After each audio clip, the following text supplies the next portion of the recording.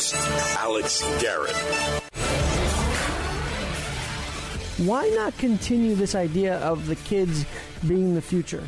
Why not deal with this idea that we need to make sure they're okay because they are going to take over for all of us when we're old and retired and whatnot? And I think my next guest, Dr. Tonya Crombie, has a very interesting take on this. Dr. Crombie, firstly, thanks for joining me. Thank you for having me. I'm thrilled to be here today. And your book is Stop Worrying About Your Anxious Child, How to Manage Your Child's Anxiety So You Can Finally Relax. And you've also got Stop Worrying About Your Anxious Teenager, How to Help Your teen manage anxiety and successfully transfer to adulthood. Transition to adulthood. So, let's start with children because there's still a debate about the masking issue. And maybe you were inspired by this pandemic to write about helping kids move forward as they have regressed a little bit over the last couple of years, haven't they?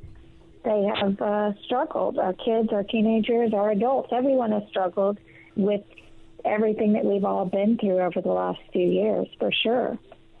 And so, obviously, as a doctor, you've seen studies, you've seen actual kids, and what are parents telling you that went into this book? I feel like you had to be motivated by your own practice over the last couple of years also. Actually, the truth of it is I was motivated. I wrote the book prior to the pandemic, and I was motivated by my experience as a parent, much more than any experience as a coach who helps parents. But first and foremost, I experienced anxiety with my own children. I have two children, and both were anxious in very, very different ways. It presented in different ways. I didn't realize that's what we were dealing with for a long time. And so I wanted to write a book that said, you know what, I have a lot of education in this area, and yet when it was my own children, I had a hard time figuring out what was going on, and I had a hard time figuring out how to help them and navigate all the different ways that all the things parents are supposed to do. And so I wrote a book mainly about that, how to do this as a parent who's just trying to do their best and do all of the things that parents are trying to do. And then the pandemic came along, and it just got even more crucial that parents have some tools and skills and help, because it's been a hard few years. In a way, maybe it was, it was some kind of divine timing that your advice would come through during the pandemic, perhaps. Yeah, definitely. I did feel like my message, which is, the core of my message is these kids who are struggling with anxiety, it is crippling, it's terrible, it's awful, and these kids are not broken. These kids are going to be okay. These kids have some wonderful strengths. And, the pandemic just was an even better platform to remind people of that. How many kids do you have? And did you see the personality differences that motivated you to write this? And how do parents adapt to those personality differences? I have two kids, and they are as different as night and day, have been since the day they were born. They're a year apart. I have one, and if you meet parents or talk to parents who have children who struggle with anxiety, this is what I hear all the time. One of mine is the quietly anxious, the one that you don't realize is struggling until it kind of comes out in a question, that something they've been thinking about for 2 weeks, or, and then you realize this child has been thinking and worrying about this for a long time. And my other one is the kind of the loud in-your-face anxiety, is this, you are very aware of what is happening because, they're going to keep you aware of their struggles at all times. So I had both and had to figure out how to navigate both of those things. Well, I can imagine that you're the one that was quiet. I feel like they would be a little more like, why aren't you paying attention to me? Or did you find a balance to pay attention to both? Oh, I felt like that there were many times that that was one of, mom guilt. Mom guilt is real. And one of my big mom guilts was my loud in my face child is requiring so much attention that am I paying enough attention to the quiet one? Absolutely, I would struggle with that and try and find ways to, and because he was quiet, you could easily assume things were okay. Parents today are a little nervous to get their kids tested for certain, autism or ADHD or ADD. Did you have to go through that? We have done we have done some testing, and I totally understand. I've heard that from many parents, you don't want to diagnose your child. And I believe this is my personal opinion. This is not, every parent has to decide for themselves. Every parent has to weigh, their unique child that's sitting in front of them. He is not my child. So this is just my personal view is the benefits of knowing what your child is struggling with and having a name and having the ability to talk to teachers or doctors or school administrators about this is how my child works. This is what I know about my child. Sometimes my child may need accommodation, and being able to do that tends to outweigh the downsides of not knowing for sure and not having a clear way to communicate. That's all I would say a diagnosis should be, is the opportunity to communicate with people who need to know this is how my child works. Beyond that, what I am hugely resistant to, and I never want to see happen, and why parents don't like to get their child tested, they don't want their children to be, that's all they are. My child is not autistic. My child is a beautiful, perfect, wonderful human being who also, by the way, struggles with autism or with anxiety or with attention deficit disorder. That is not who they are. They are not their diagnosis. The diagnosis is just a communication tool. Those kind of things tick me off as someone with a disability as well, to be honest. Yeah. That I can totally see it that way too. That you want people, if you're the person with the disability or the parent of someone with any kind of disability, they're not the label. Just see them for the individual and all the magnificent things about that individual. How important is it to calm their anxiety now before it gets too far into teenage years and adulthood? It's crucial. It's crucial for a lot of reasons. Basically, the tools that we need to manage anxiety are like muscles. And so just like if, we didn't let our children learn how to walk, when they get to be 10, they don't have the muscle strength to walk. So we need, as early as possible, we need to be building skills and tools. Again, and that's the language I use. I say, this is how you work. That's how I talk to my children, because when kids understand this is how you work, these types of things tend to stress you out, or these types of things make you anxious, or you are always a little, my child, who I said was the more, I call her my high highs, low lows child. That she, from day one, was not good if she got hungry. She was not good if she was tired. And so she just she's very sensitive to those little changes in her body. That is how she works. Doesn't mean she's broken, doesn't mean she's flawed. This is how she works. And so we start building those muscles. Learn to recognize that you're tired. Learn to recognize that you're hungry. Learn to recognize that things are stressing you out. Here's what we do. Build those skills as early as you possibly can, because they're going to need them for their whole lives.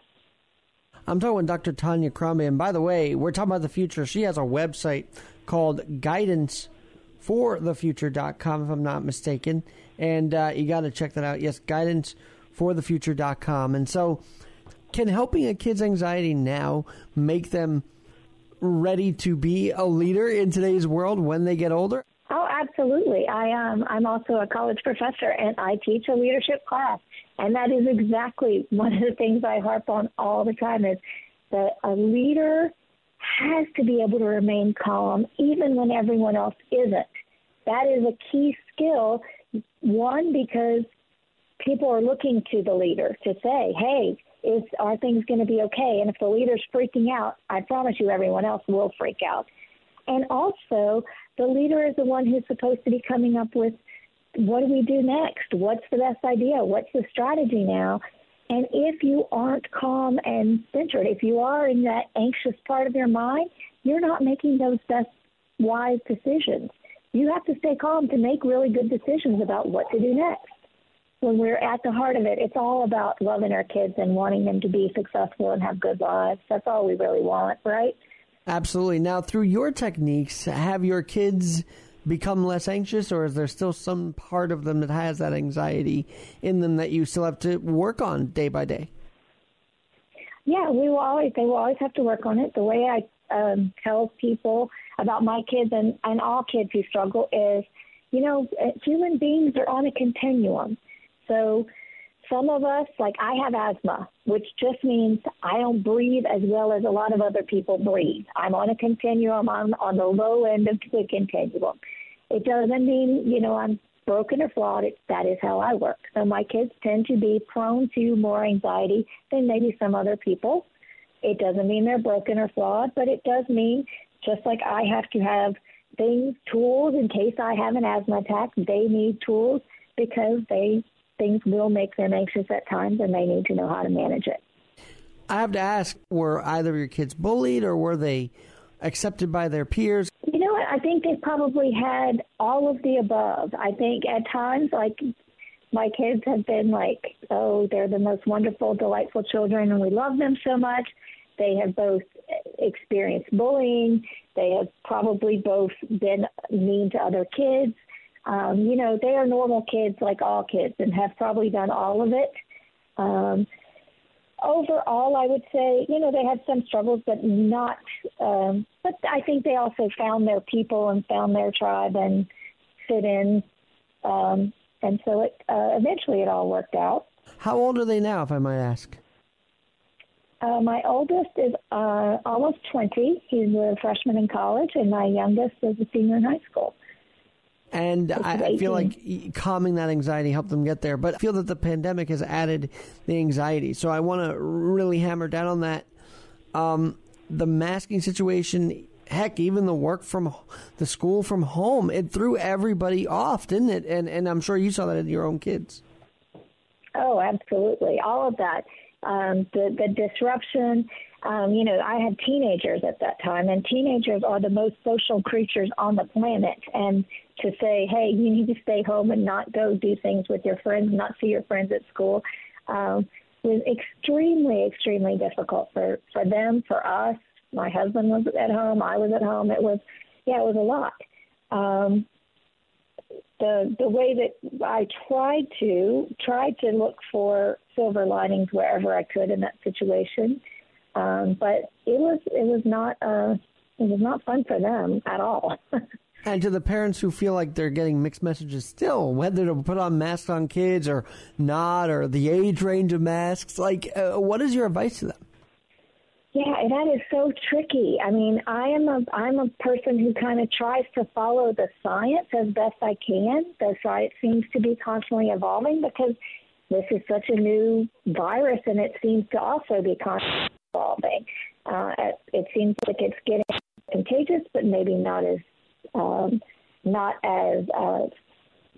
devastating to people if they get it at this point, and is that going to change tomorrow? I don't know. I think really the message that I would harp to parents, to anyone, to all people is just take a breath and know that it's like surfing.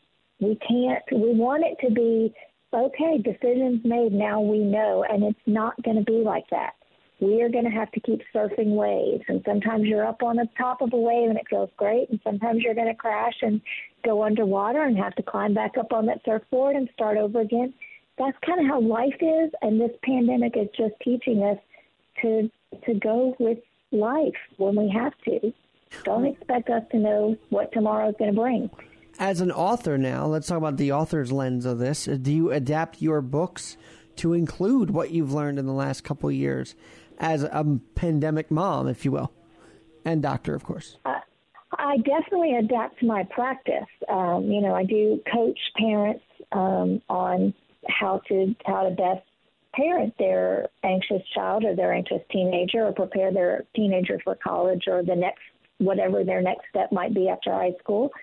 And definitely we've had to talk a lot about the setbacks. Some kids struggled socially when they were at home. Some kids struggled socially when they went back into the school setting. Some didn't want to go back.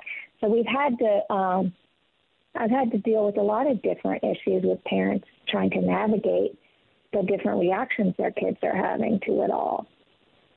That has to be a bit heart-wrenching also to hear the stories. Oh, my gosh, yes.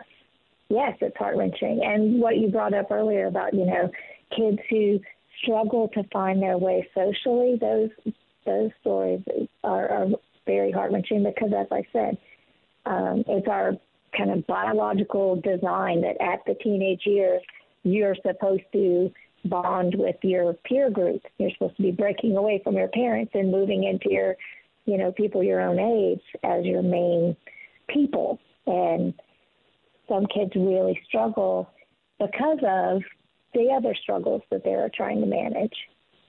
All right, I'm talking with the author of Stop Worrying About Your Anxious Child, How to Manage Your Child's Anxiety so you can finally relax, and Stop Worrying About Your Anxious Teenager, How to Help Your teen manage anxiety and successfully transition to adulthood. Have people come up to you and said, boy, Dr. Crombie, I've taken this from this book or this from this book and applied it to what we're dealing with right now. Have you gotten those kind of comments?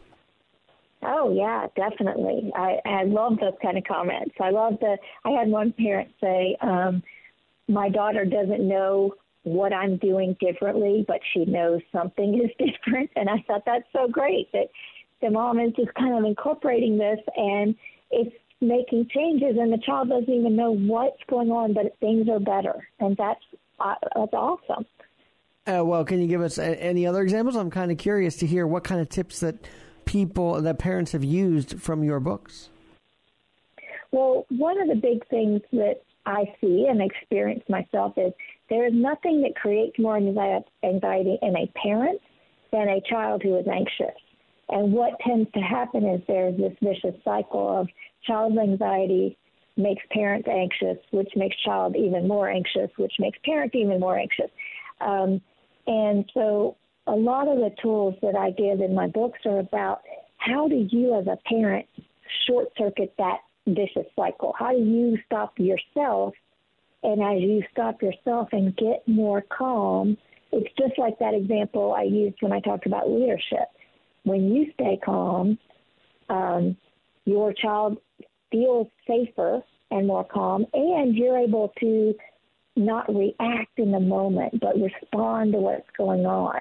Because a lot of anxiety in kids looks like temper tantrums and anger and maybe disrespectful behavior to a parent. And we tend to just react to that with anger, whereas if we could step back and stay calm and say, I think this is anxiety, not disrespect, we react differently to our child. And then they are able to recognize what's going on too. They have the skills, manage it. Oh, I'm not mad. I'm just feeling anxious right now. That's so crucial. I feel like kids are at a certain age just made to feel, well, not by intention, but it just is more like, stop grabbing at me or something. I don't know. They're made to feel like they're wrong for being anxious, I guess I would say. Yeah, absolutely. Because parents are just reacting. Like I said, we're kind of like, why is my kid throwing this temper tantrum at a birthday party? Everyone else is doing fine. Why is my child like this? And then if we start getting, embarrassed or having our own feelings, we don't respond very well to our children. But when we get good at saying, oh, I think I'm going to calm down and now I'm going to respond to my child who is definitely struggling here, then, we don't make the child feel bad for being overwhelmed at the birthday party or whatever else happens, right? Right. I also know that you just mentioned you're a college professor also. So young adults are getting quite anxious also. And what's your message to them? And what, alongside the leadership class, which is great that you're teaching that, what are the lessons do your college students take away from your your courses? I actually start all of my classes with a lecture on anxiety, even though it's not core to the content of the class, but it matters. And I talk to them about, if you're anxious, you can't learn. If you're anxious, you aren't going to perform very well on your test. Even a low level of anxiety can change the way your brain is processing information. So how can you learn to recognize when you're feeling anxiety? How can you manage that anxiety to improve your performance now, so that when you have to go do job interviews and when you have your boss is angry and those sorts of things, those are all going to make you anxious too. So let's start learning some of these just basic, easy tips that you can do anywhere to calm down. And maybe put the phone down away sometimes. Do you ever teach that even to your kids? Like, your phone can make you a little more anxious if you let it just be all you see in a few given hours. Absolutely. We do talk about that. And what they're doing a lot of times is they're using their phone as a crutch to manage anxiety, to manage that awkward feeling of, I'm just sitting here and it feels awkward. I'm not talking, I'm sitting by myself. I feel awkward, so I'm going to use my phone to manage this awkward feeling, or not to notice the awkward feeling, as opposed to doing something that helps me feel less awkward. All right, you're a mom, you're a professor, you're a wife. You've probably dealt with anxiety for a long time, even during these last couple of years. How did you yourself manage your own anxiety? I think that's the $1 million question now. I finally did all the things. I've been a coach for almost 30 years now, and I've been telling my clients for years to meditate and to practice mindfulness, and some of those techniques that are have been proven over thousands of years to be really great for our brains and our anxiety and our just ability to make good decisions. And I had not been doing them myself. In all honesty, I've been telling other people, and I finally, during the pandemic, that was one of those little silver linings, is I was home all the time. So I wasn't, the time that I used to spend driving my car to work, I spent 20 minutes at least meditating, just in quiet, calm meditation, and it made a world of difference in my own anxiety levels. And I had convinced myself I wasn't a meditator. That was what I said. Well, it's good for most people. I just can't do it. And the minute that I said, I don't have to do it right, I don't have to do it perfectly, I'm just going to try, and it doesn't have to be good, that was the minute I started actually being able to do it. But when you have this idea, like anything, exercise or, dancing or anything, if you're like, well, I can't do it, you're right. But if you say, I'm just going to do it, exercise is exercise, and do it, then you can. You've probably been on the go in your practice and as a professor, that to finally have that downtime to practice what you preached, it was a turning point for you. Oh, it absolutely was. It was life-changing. I say that all the time. It really was life-changing. Did you have this moment like, wow, my advice does work? Yes. Well, it sort of little by little, it came around to that. At the beginning, it was sort of like just desperation. I need something. I'm not feeling calm. What can I do? And had that sort of, well, what would you tell your clients to do? Go do that. And I did it, and little by little, I was like, man, this really does work. But obviously you had some experience in it, so that's how you were able to. So did you at one time meditate years ago when your practice first started, or did you have some of the ideas and tools already in your toolbox, if you will? You became so busy you didn't practice them over the years. Yeah, I had taken a class years ago, and the professor of the class, or not really, a meditation teacher, had started off the class by saying that he meditated for like 2 hours every day, and he could, achieve nirvana in his meditations. And so the benchmark from that point on to me felt so big that it was unattainable.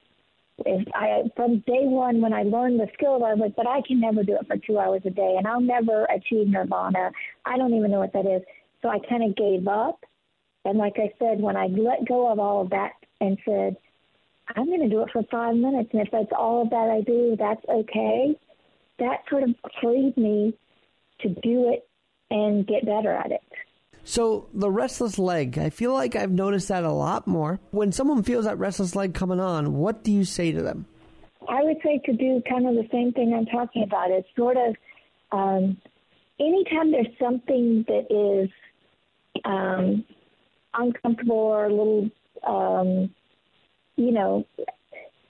just not something ideal, like the restless leg or, the twitchiness or the things that we sometimes feel when we're just uncomfortable in our bodies, is just to allow it to be without resistance, just to kind of notice and feel it and get curious about it and be like, oh, my leg's doing this thing. I'm just going to observe it like a scientist.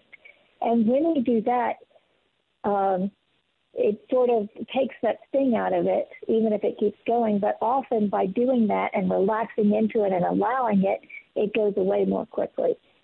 How about sleep? But we didn't touch on that at all yet. Yet it does seem like everybody's sleep schedule has been absolutely crushed with this pandemic. So what about that aspect of the anxiety? Oh, yeah. I've been hearing a lot about the sleep. And the thing about our mind is that we, as much as we think we're in control, we obviously aren't in control, because if we were, nobody would wake up at 2 a.m, worried about whether they left the oven on or whatever we do. And we all do that, right? So what we need for that, I use apps or books that are just enough to kind of distract my mind from what it's doing on, but not something so engaging that I can't drift off to sleep. It just sort of distracts my mind a little bit. So I often will listen to something on the Calm app, or I will listen to a professional type book that's, I don't want to say boring, because they're great books, but if you're a little sleepy, they might your mind will just listen to it and drift off. So I like a little distraction to help me sleep. Circling back to the leadership theme, I mean, good sleep leads to good leadership, doesn't it? Oh, absolutely. Good sleep, good everything, good health, good mental health. It is so crucial. It is a radical act of self-care just to prioritize yourself and prioritize your amount of sleep. And I want to leave you with this, because I also find my calmness comes from the Lord, actually. And Luke 22 says, therefore I tell you, do not be anxious. And that's all you really need to know. That line alone, I think that through you, he's bringing that message out, that we don't have to be anxious. We can manage this. Yes. I believe that faith has been a solace for me as well. And I believe in the belief that there's something bigger than us is a huge source of solace. And yeah, I hope that everyone can find that peace, because it is so helpful in times of loss, in times of fear, in times of uncertainty. So powerful. All right, Dr. Crombie, I've got to have you back on and continue the conversation and leave people waiting for the next wisdom from you, the next episode. How about that? I would love to come back. This was a great conversation. All right, I'm talking with Dr. Tonya Crombie. She is the author. I'm going to get it right this time, Doctor. The author of Stop Worrying About Your Anxious Child, How to Manage Your Child's Anxiety So You Can Finally Relax, and Stop Worrying About Your Anxious Teenager, How to Help Your Teen Manage Anxiety and Successfully Transition to Adulthood. Third time's a charm there, Doctor. It was beautiful. Thank you. Thank you. And you can find her at guidanceforthefuture.com. And I know you're on social media, so give that plug also. It's Guidance for the Future on Facebook, and it's just Tonya Crombie on Instagram. Well, we will look you up there and tag you there. And thanks again. And we'll talk to you very soon. Yes, I'm looking forward to it. Thanks so much for the conversation. It was great. Thank you, Dr. Crombie. And once again, as the Lord says, therefore I tell you, do not be anxious. We'll have some more calming voices in the coming days, I'm sure, on Alex Garrett Podcasting. Thanks for listening.